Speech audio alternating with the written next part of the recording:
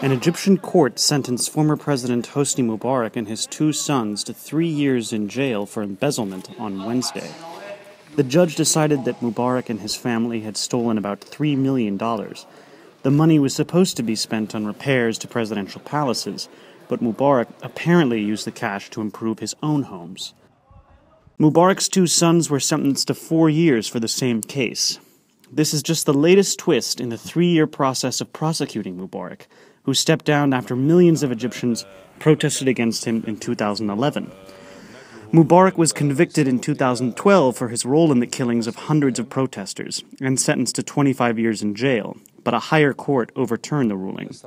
A later effort to retry Mubarak for the murder charges is still ongoing. But the drama of Mubarak's trials and retrials has been overshadowed by the new government's pursuit of Islamist supporters of Mohamed Morsi, who is Mubarak's successor. Human rights activists have complained that thousands of Morsi's supporters are given much harsher sentences for smaller crimes. Yet the overwhelming anger against Morsi's Muslim Brotherhood has rekindled affections for Mubarak and the military institution that backed him. On Monday, Egyptians will vote for their 3rd president in 4 years. They're likely to choose Abdel Fattah al-Sisi, a military leader who many here say will reinstitute Mubarak's old policies.